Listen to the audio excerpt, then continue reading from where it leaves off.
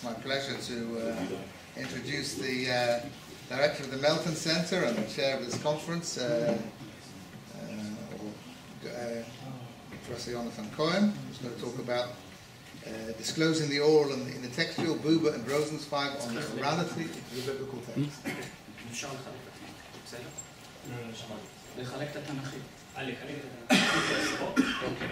So we started a little late, so we're going to overrun up to 10 minutes into the coffee break. So 25 minutes, and I'll give you 5 minutes. Okay. We've had a lot of talk of how orality and textuality interact, merge, or whatever. I'm sure you're all aware of the Buber-Rosenzweig translation project, the aim of which was, to a certain extent, to try and recover the original orality of the biblical text within the framework of the translation. We all know that Buber and Rosenzweig strived, we all know that Buber and Rosenzweig strived not to make the Hebrew text fit a kind of a German that everybody could speak. He didn't digest the Hebrew text with all its nuances into a kind of a vernacular German, as to a certain extent Luther did, but rather he tried to preserve the cadence of the original Hebrew in order people could hear the original rhythm and have get the spoken quality of the text, and that much of the translation was set up as breath stops. You would read the text by breath stops as it was read aloud. So part of what I'm going to talk about is how can one recover orality in the thick of textuality as both a philosophical question and an educational question. So educationally, the question then becomes, if the text is really thickly textual, thickly cognitive, needs a lot of very thorough, cerebral analysis, how can there be an educational experience of listening to or being addressed within the framework of the text that we're studying very objectively and very cognitively and very analytically? Because once we take that kind of a posture towards the text, don't we close ourselves off to the possibility of being open to hearing a message which is then addressed to us? So the question is, how can we, in the thick of cognitive analysis of the text, whether literary, historical, or otherwise — Rosenzweig prefers literary, as do other Bible scholars of that school, right? Buber was the father to Meir Weiss, who was the father to Yair Zakovich. Within the framework of Bible studies, there's a literary school. There's a lot of argument between literary school and others. There's a lot of in-between ground between them. I'm not going to go into all that. But still, Rosenzweig does prefer, if already cognitive analysis, he prefers literary analysis. But even within the framework of the literary analysis, which is also very cognitive, cerebral, analytic, how can we, in that mode, actually listen to something that's being addressed to us? And I want to deal with that question as an educational question as well. And I want to ask some other educational questions which derive from that, which are also, are we supposed to be teaching what could be called religious objectivity or religious subjectivity? Are we supposed to be teaching, as Jewish educators, the canons of the tradition, the practices in the texts? Or are we, to a certain extent, trying to engender a certain kind of religious experience? Can that be done in the very thick of teaching the canon or teaching practices, which seems to be almost anti-experiential by its very nature? Also, how can this be done without indoctrination? How can the teaching of the canon be done without indoctrination? What's the connection between the aesthetic and the religious element in Jewish education? These are a couple of questions I'm just going to raise, because I don't have that much time to really do them all. Okay, I'm going to start from Rosenzweig's theory, and then what I'd really like to do is to read a story with you the way that Rosenzweig reads it. First of all, one of the most beautiful things I think about Rosenzweig is that he has a fully developed theology, a fully developed aesthetics, a fully developed aesthetics of reading, a fully developed aesthetics of reading the biblical text, and what flows from that, a fully developed pedagogy of the biblical text, which flows from all the previous. I'm going to just mention it all very briefly because it's in the Star and it's in his beautiful article, The Secret of Biblical Narrative Form, which appears in Scripture and Translation, which Edward Fox put together. And it's a very fine and very sophisticated way of looking at the Bible.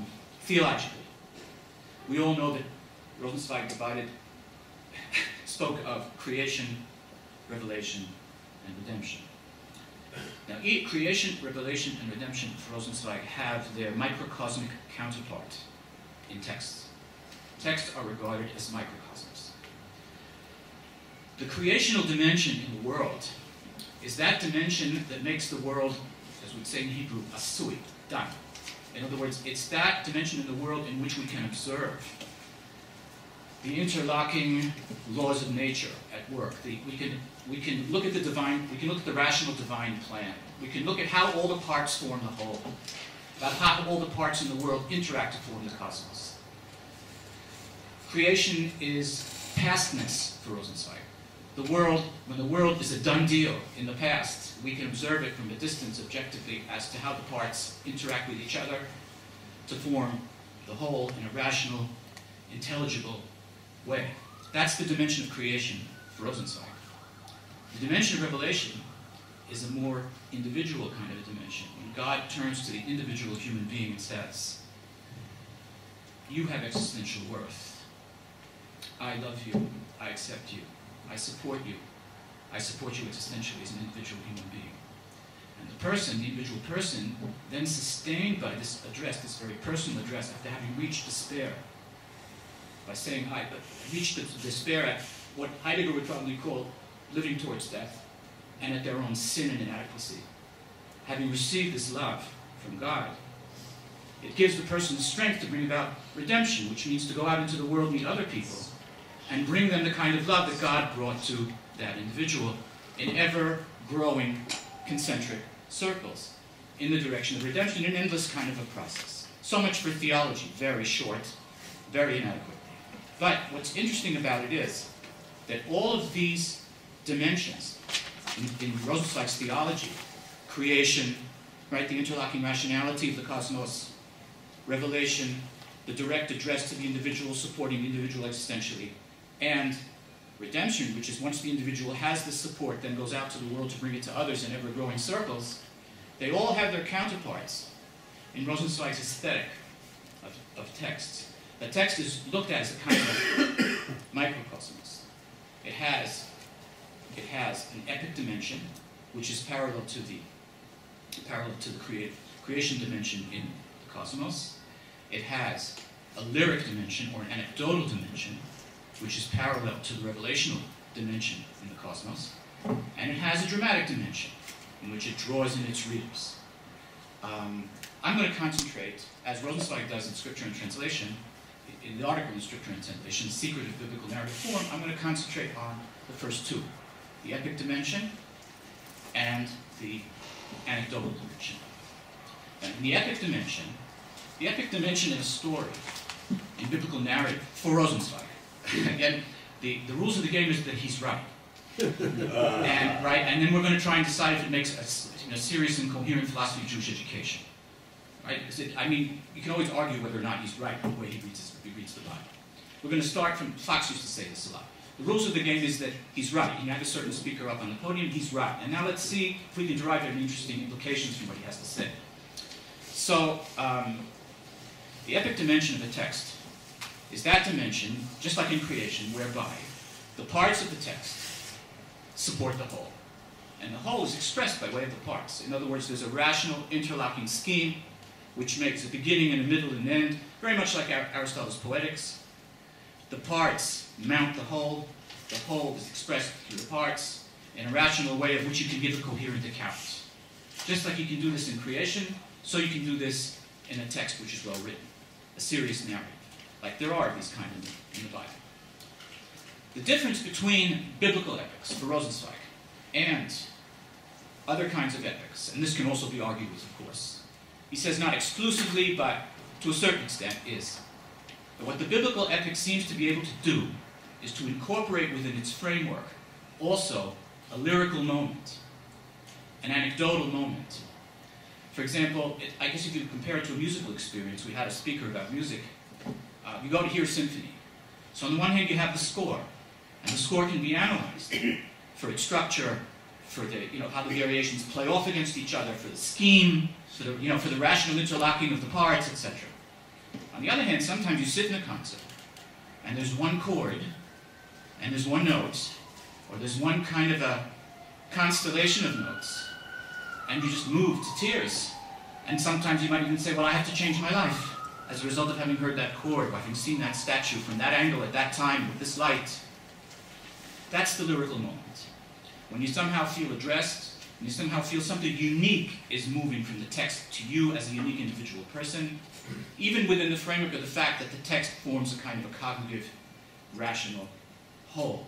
And somehow the biblical text manages to incorporate the lyrical moment, the anecdotal, what Rosenzweig calls the anecdotal moment, within the framework of the epos. An anecdote for Rosenzweig is not just something that's not researched well enough.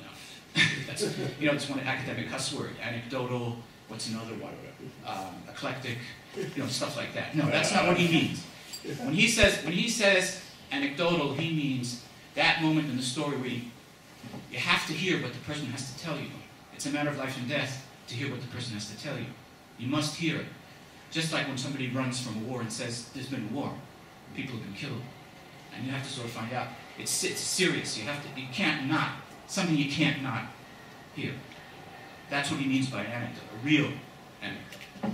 So, Rosenzweig believes that the biblical narrative, or certain biblical narratives, have been able to incorporate this kind of anecdotal moment where something individual from the text jumps out to you as an individual, points to you and says, this is the command of the hour, as a result of which you go make almost a complete turnabout in your life, or at least a significant change, or get a significantly changed perspective on your life as a result.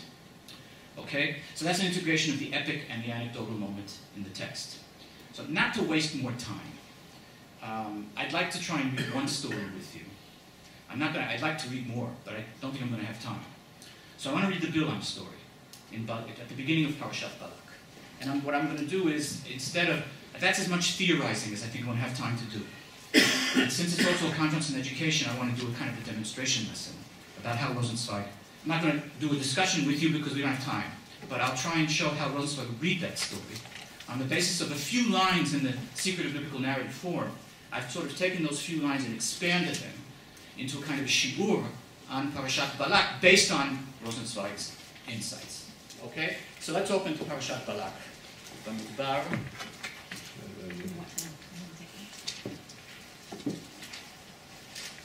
Okay.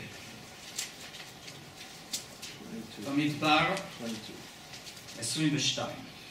Okay? I'm reading it.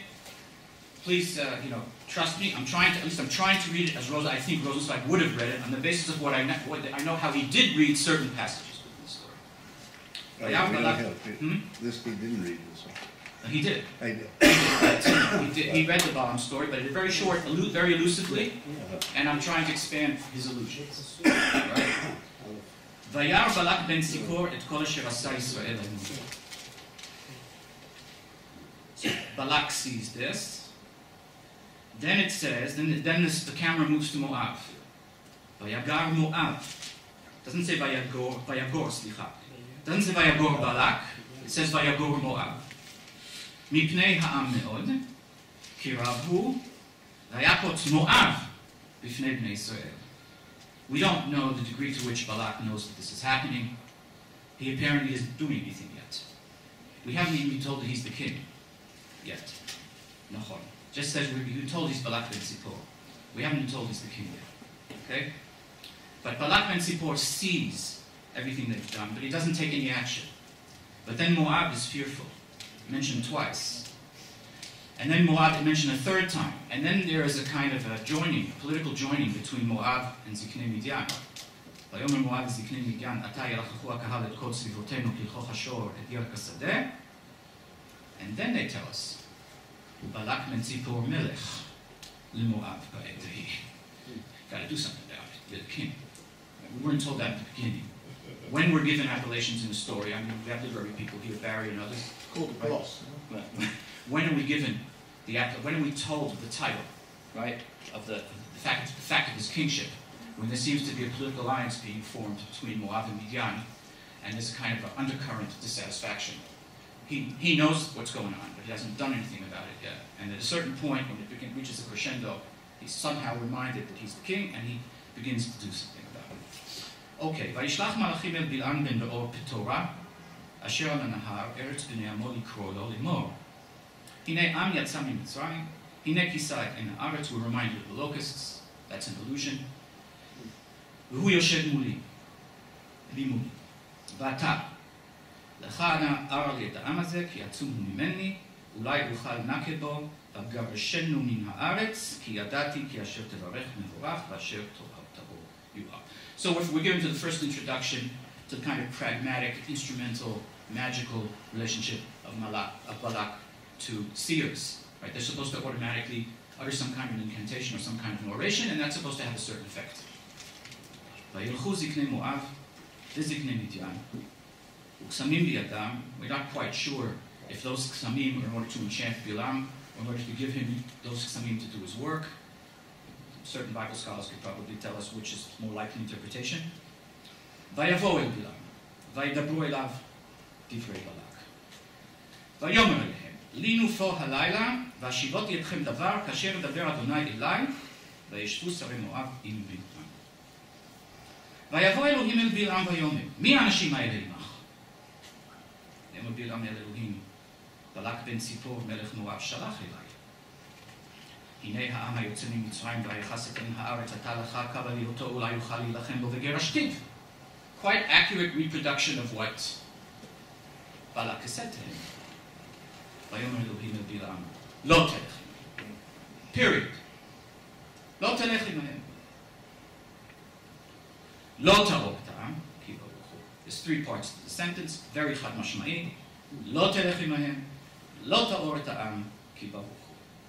אוקיי? ויקום בלעם בבוקר, ויאמר אל שרי בלק, לכו, it's a very subtle sentence, לכו אל ארצכם, כי מאין אדוני לתיתי להלוך עמכם. You already get a bit of a hint that he might have wanted to go. הוא לא נתן לי, אולי הייתי רוצה ללכת, אבל האלוהים לא נתן לי. מאין השם לתיתי להלוך עמכם. Okay. How do שרי מואב interpret what they've just now heard? ויקומו שרי מואב ויבואו אל בלק ויאמרו, מאין בלעם הלוך עמנו. It's not מאין השם תיתי. That's just a way of Bilam saying, right? Lema'en. It's a personal mi'un on his part. He uses the saying that it's, you know, me'en titi, but it's basically me'en Bilam. At least that's how they interpret what Bilam says. And now comes the very first use of what Rosenzweig thinks is the milat achiza, or in German the stichwort, or the stimulus. The word that creates the question in the mind of the reader, which then has to be answered by further expressions of the word, which he calls the shnina, which appear later on, which actually address the reader in a kind of a lyrical and anecdotal way. The story is very beautifully structured. It's a tapestry in the way it's constructed. But we'll see that the Vayosef Od word brings us to a situation whereby, right, we start to ask the question of what's real revelation and what's phony revelation. Because we see the first time, it's not just Balaam's question. What's real revelation and what's phony revelation? How do we distinguish between them? What's the criterion for distinguishing between them? As we see the first time he says, Lo telech imahim. What happens the second time? Vayosef od balach shloach sarim rabnim v'nichtadim me'ele. As Rosenzweig says in a Germanic way, but in English we would say, if at first you don't succeed, try again. That's the pragmatic approach. Okay? If you can't use this formula, try another formula. Try another herkev sarim. Try another way of saying it. Try another mountain. Right? If you can't get the result that you want, instrumentally, pragmatically, magically, try another formula. Try another instrumentality. So, Yosef od balach shloach sarim rabnim v'nichtadim me'ele. ויבוא אל בלעם ויאמר לו, כה אמר בלק בן ציפור, אל נא, again, very subtle, תימנע, passive. אל נא תימנע, don't prevent yourself, as it were, as you said, that God's preventing you, but it's actually you who's preventing yourself from going with us. אל תימנע מהלוך אליי, כי קבלך ביתך מאוד בכל אשר תאמר אלי יעשה, ולכו נקבה לי את העם הזה. Vayan Bilam Vayomer El Avdei Balak. And here you have a contrast between a huge bombastic speech in which, on the one hand, it sounds like a Shas convention. Just this morning, I won't do anything except what God tells me. Right? Anything what Rav Ovadia says, anything what God tells you, that's the only thing that I'll do. But you know what? Hang out a little more and see what God says a second time. Okay, so you have the outside part. He says, אם תיתן לי בלק מלוא ביתו כסף וזהב לא אוכל לעבור את פי אדוני אלוהי לעשות קטנה או גדולה. ואתה, שמונה בזה גם אתם הלילה. וידע מה יוסף השם מדבר איתי. So we had Vayosef for Balak, which is his instrumental way of trying to get his way. And now we had Vayosef of Bilam, which is his instrumental way of trying to get a more convenient dispensation from God. The second time, as opposed to what he was given the first time. Then the question, of course, comes, why does God play along? Why does God play along? Why doesn't God just say again, Lo telech, they are right, they're blessed and not cursed, they won't go, etc. But that's not what happens. ויבוא אלוהים את בלעם לילה ויאמר לו, אם לקרוא לך באו אנשים, קום לך איתם. ואך את הדבר אשר דבר אליך אותו תדבר, אותו תעשה. He's got a second, much more convenient revelation from God, which Rosenzweig explains at one point in the article as actually being God's lending his outer voice to Bilam's inner voice. And actually letting him learn, as we say in education, the derech hagilui, that the road will be blocked. There are two commands from God. One is don't go, and one is go, but only say what I tell you. Bilam chooses the second one. But on the course of the path, you will get blocked. And as a result of the frustration from being blocked, you will remember that really the first command is the most important one. And if, as it were, for Balak and Bilam initially, if at first you don't succeed, try again, for God, it's the first, immediate, direct, personal address, which doesn't then recur in the same form again, which is the real thing. And that if you try and rework it into a more convenient dispensation, you'll be sure you're going to miss the mark. But God will play along with you, says Rosenzweig. God will let you learn the derech hagilui, right? That this has been the wrong way to go. So, anyway, what we did from the first Vayosef Od, we're told immediately that the motivations of Balak and Bilam are parallel.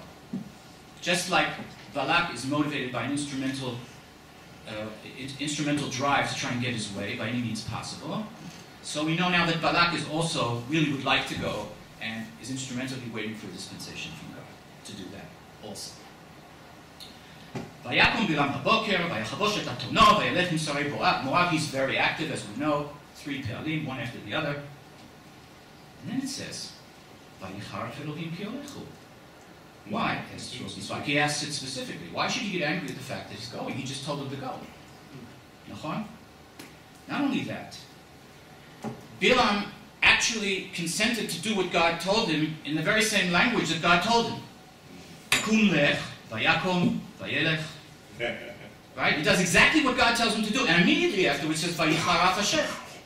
Vayicharaf Adonai. Elohim, ki olech. ויתייצב מלאך אדוני בדרך לסתם לו, והוא רוכב על אתונו, ושני נעריו עמו. ותרא את האתון את מלאך אדוני, ניצב בדרך, וחרבו שלופה בידו. ותת האתון מן הדרך, ותלך בשדה, ויך בלעם את האתון, להטותה הדרך. Now, the question is being raised here from a literary point of view, which is the path and who's straying from the path? What does it mean to go on the path? Ostensibly, to walk on the path means to go to Balak's place, to stay on the path. And when the donkey goes off the path, then what Bilam does is that he hits it to get it back on the path. But that's the wrong path. That's the wrong path. Who's deviating and who's going? On which path? And which path is the right one? And which is the real revelation and which is the phony revelation? Which is the revelation which has been given in an unmediated, direct, what Rosenzweig would call lyrical, anecdotal way to Bilam? Don't go. Chad mashma'it. And it won't be repeated again. As opposed to the one who says, well, go and what I tell you is, which actually reflects your own inner wishes. Actually, what we're getting from Rosenzweig here is a certain kind of a criterion, which is sort of close to Kant in a way. Even though Rosenzweig was not a Kantian, how do you know? How do you distinguish between real revelation and phony revelation? Just like you distinguish between true and false prophecy. If you want what you want to hear, it's probably false. And if it goes against your grain, it's probably right. Right? I know they've made fun of Kant by saying that if you enjoy something too much, it's probably not moral. They used to make fun of him about that because he used the principle of duty rather than the principle of osher, as a determinant of what gives the moral quality to a deed. And I think Rosenzweig shows something of like that kind of view. He's certainly trying to say that what we're looking for, if we want to find distinguish between a genuine revelation from a phony revelation, is the outer voice and not the inner voice. God will amplify the inner voice in order that you should go through the motions of doing what you think is the right alternative, only to come up against a block, which will then remind you of the fact that there was an original command which was really the right one and will never be repeated, and you can't try and try again to get what you want. The first one is the real one, as opposed to the opposite to the adage which goes, if at first you don't succeed, try again. Okay? Fine, it's good. Okay, so now we meet up with the kind of things that Balaam encounters on the path. If the path wouldn't have hurt him so much, maybe he would have just continued going. But he experiences difficulties on the path that he chose, which remind him of the original command, which he probably conveniently forgot. Okay? ותרא האתון, we're not there yet. ותרא האתון מלאך אדוני ניצב בדרך, וחרבו שלופה בידו, ותק האתון מן הדרך, ותלך בשדה, ויך בלעם את האתון, והטותה הדרך. ויעמוד מלאך אדוני במשעול הכרמים, גדר מזה וגדר מזה. So now we're at a point where they can't even go any further because there's a gate on this side and a gate on that side.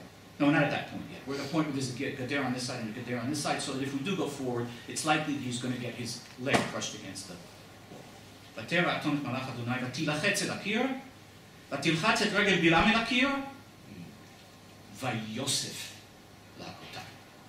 Okay, now we got the word again. Balaam has not given up of his strategy. If at first you don't succeed, try again. ויוסף. I'll try another instrumentality. If I'm blocked here, I'll hit. איך אנחנו אומרים פה בארץ היום? מה שלא הולך בכוח, ילך בעוד יותר כוח, בעוד יותר כוח. Okay, but, מלאך אדוני also, ויוסף, right? He also acts, and he goes, ויוסף מלאך אדוני עבור, ויעמוד במקום צר, אשר אין דרך לנטות ימין ושמאל.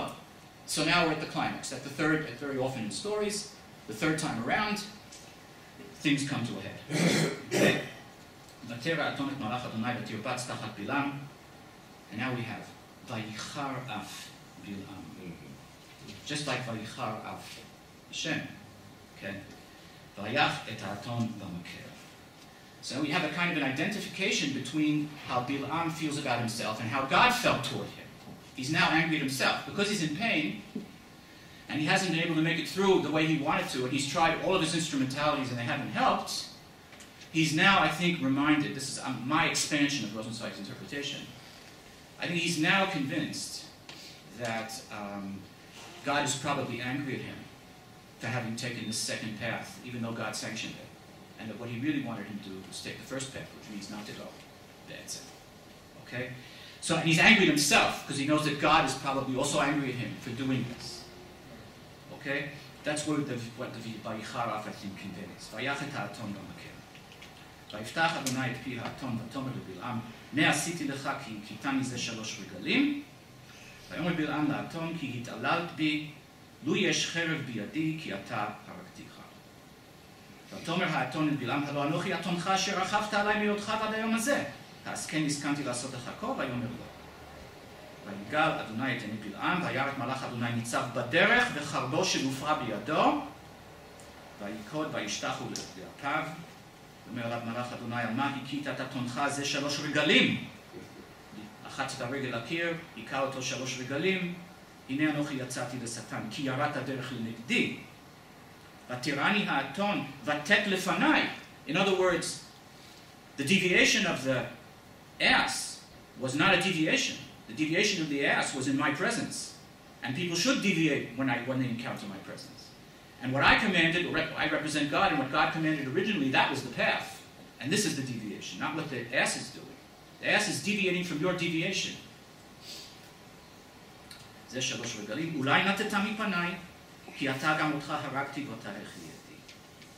Now the last sentence, right, 0, okay.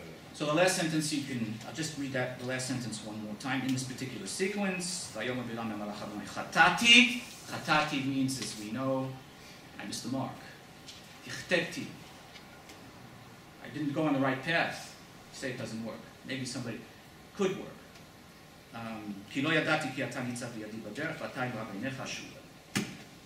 But then God says again, just go and do what I tell you, etc. So that's the sequence I wanted to read with you. Now what is supposed to happen, and I want just a couple of minutes to conclude here. What's supposed to happen with a text like this, first of all, you can see it's very thick. It needs a lot of analysis. We just very barely touched the surface about how it's supposed to be analyzed into its parts and into its word plays and stuff like that. But if you're a sensitive, cognitive, analytic reader, and you see the text, you will also hear what comes out of the text, which is that the whole strategy of Vayosef Od is, in Hebrew we'd say chasar tochelet. It's without, it doesn't bear any fruit. And that there's a difference between real revelation and phony revelation. And phony revelation is that kind of more convenient revelation that you would have wanted to hear. And that real revelation is the revelation which comes from God and might very well, it's an outer voice and not an inner voice, and that might very well go against your grain. What real revelation is. Now, this is not just a question about Bilam. We all have questions as to what should be considered real revelation and what should be considered phony revelation. In fact, we all ask ourselves, not just so-called religious people, is there such a thing as revelation? Is there genuine revelation at all? Or is all revelation just wishful thinking on our part? And here Rosenzweig says that the text addresses us. We can hear the text say to us, through the thicket of cognitive analysis of the word repetitions and the structure, we can hear the text say to us what the distinction between a real revelation and a phony revelation should be. Now, the text doesn't give you a recipe about what to do in every particular situation, but it does give you a perspective on how to judge yourself when you're asking yourself the question, is there real revelation or not? What's genuine revelation and what's phony revelation? Anyway, I wanted to try and apply the category of the interlocking between the epic and the anecdotal within the story, the concrete story that Rosenzweig analyzes. Toda rabba. We have some limited time for some questions or quick responses.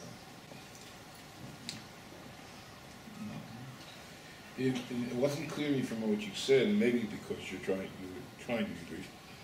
What is that moment? What you identify in that story as that lyrical moment, which basically turns and addresses you. Right. Gets you beyond the analytical, which you spoke about before. Right. So we'll take a couple because we've right. a bit into time. Yeah. Okay. Michael and then... Yeah. Okay. I was struck by how quiet and attentive everybody was this time. and I was also struck by the fact that you began by saying that Rosenzweig not only has an extremely kind of coherent, consistent philosophy, but he also applied that philosophy systematically to education. And it seemed to me that what's essential here in both readings, that is both what we heard earlier this morning and now, is the necessity for a methodology. That is, and that I think was Jonathan's question. That is, how do we go and use this? It seems to me that in this case we're given more of the tools, and that how do you get from one reading to another? It's not just the fact of the homiletics, it would seem to me, or whether one is more dochak than the other. It's a question of, is there a methodology that we can, that an educator can then integrate? So I wanted to thank you for that. I'm connecting you two questions. One's out. So Robbie, then... Okay, fine. Okay. So the orthodoxy that I was taught when I got to the seminary was historical critical methodologies. We would have attacked that story with source critical analysis, yada, yada, yada. So the idea of trying to read a text that on its surface cannot cohere. This text does not cohere, and Rosenzweig's insistence on getting a message of coherence out of it reminds me of what Ed Greenstein wrote about a similarly incoherent narrative, Genesis 37, and say that perhaps the point is inscrutability, right? So I'm curious, does Rosenzweig raise the issue of inscrutability, that much as we want a coherent revelation, perhaps the point of this narrative is that it cannot give it that. Does he deal in any... I mean, I think you probably know the famous passages from his articles on the Bible about how R is reductor, and he insists that the redaction process is what we would call in Hebrew melechet machshaveh, and it's not sloppily done, but it's done in a considered way. And the Breshit Aleph and Breshit Bet are both necessary for us to know who we are as human beings. Not only Soloveitchik said that, also, or Leo Strauss, but Rosenzweig says that too. These are people who understood biblical criticism, to a large extent even internalized it. But they chose to read the text as read and not as composed.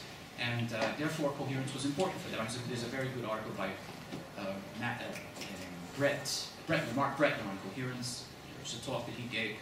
Ed Greenstein tries to get more modesty out of this, rather than getting a coherent reading. I know he has an article also on Vayidom Aharon on the very same thing in proof text, I think. Different methodology. But to get modesty and to get inscrutability. It's also an educational message which you might get dafka from not being able to get a coherent reading, and that's a very valid way of looking at it. It's not what Rosenzweig necessarily does.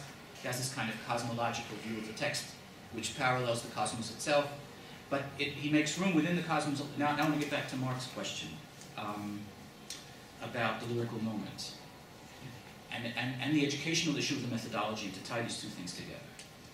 You can overdo the analysis to the point where you can't hear the message. The teacher can intervene massively in one of two ways: to make the class just merely methodological, maybe even aesthetics for aesthetics' sake. Look how beautifully built the text is. Right? That's one way of going.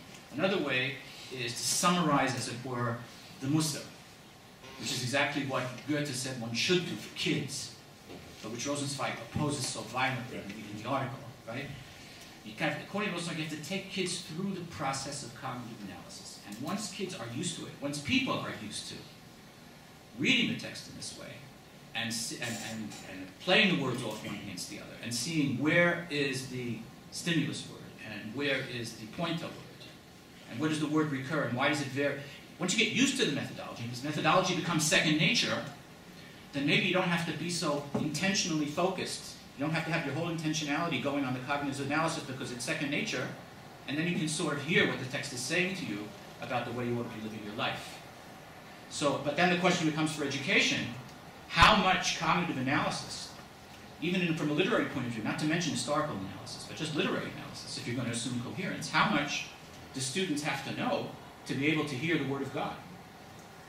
Well, certainly one thing, in other words, what Rosenzweig seems to insist on is that the ultimately experiential is to be found in the thick of the cognitive. And that this nigud that we usually find between cognitive education and experiential education is an artificial nigud. And you're not going to get genuine experience if you also don't have cognitive analysis. But cognitive analysis without genuine experience is sterile or purely aesthetic. So that somehow we're going to have some kind of form-content interaction in our study, the goal of which is to listen and not just to read. Okay, I think that should do it unless there's other questions. Yeah, go ahead. Well, you mentioned the poetics, and Aristotle makes the point that a narrative should contain anagnoesis and peripeteia, which is literally means not knowing, recognition, or a revelatory point, and then reversal. It seems to correspond in the way to Rosenzweig's a moment of like revelation and redemption. But also this also occurred in Flemish painting in the 16th century, where you had very highly structured passion scenes and then faces, and you see one face gets the point.